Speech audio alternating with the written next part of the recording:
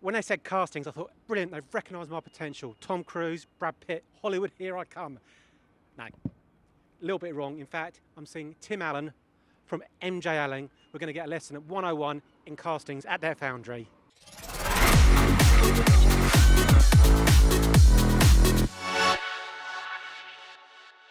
So Tim, this is a raw product. Yeah, well, this is part of it. We essentially have two raw materials coming into the foundry. We have sand and we have metal. This is a scrap steel that we use in our mix, and the other material is pig iron. So we combine the pig iron and steel in a set recipe to produce the iron that we need.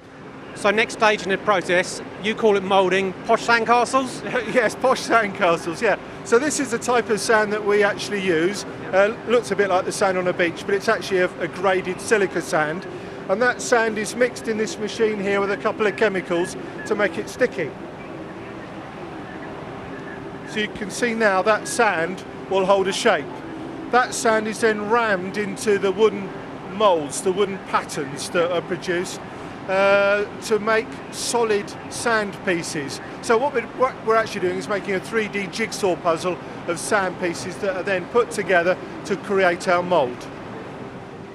Next stage in the process? Yeah, so the next stage of the process is this 3D jigsaw puzzle of sand pieces. So we're assembling the parts that you saw being made earlier into the mould. So we have a bottom half of mould here, the core that's placed inside, so this will give the interior definition of the casting. Just behind you is where the top part of the box is. That will be brought over, dropped over the bottom half, sealed up, and then the metal will be flooded into the cavity to create the casting.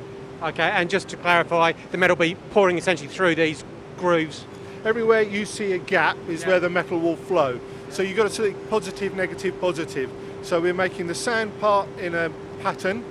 That gives us the solid shape, which actually creates the void in the casting. So this core is shaping the interior.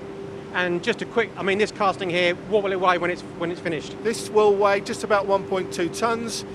It's for the pelletizing industry. It's a big gearbox. They put wood dust into it, squeeze it up, and pellets come out for fuel generation.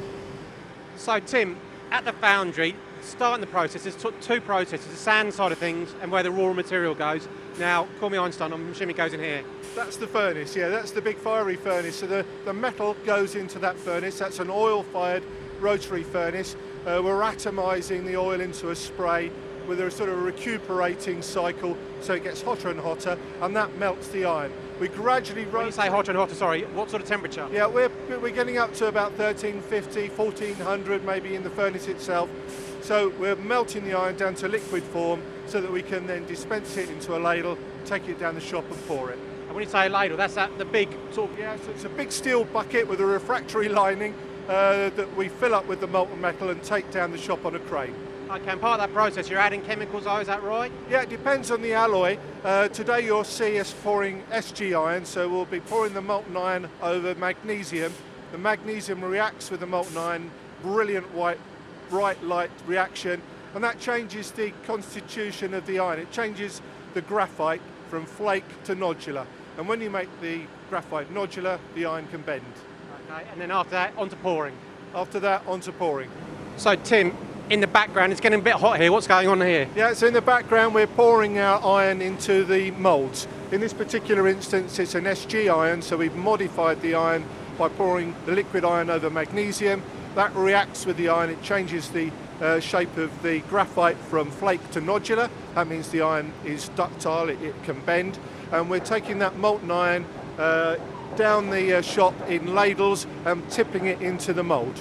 Okay. Quite a big ladle there. It's a big ladle, yeah, that ladle's holding about 2 tonnes of iron. And what temperature is that as they're pouring? The iron that we're pouring at around 1350, 1370, something like that, centigrade. Right, so that's in there, in the mould. How long to cool? We'll leave that for about 24 hours, maybe slightly longer.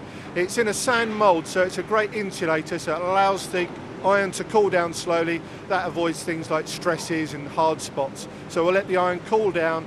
We'll take it out at around below 200 degrees and knock it out of the sand mould.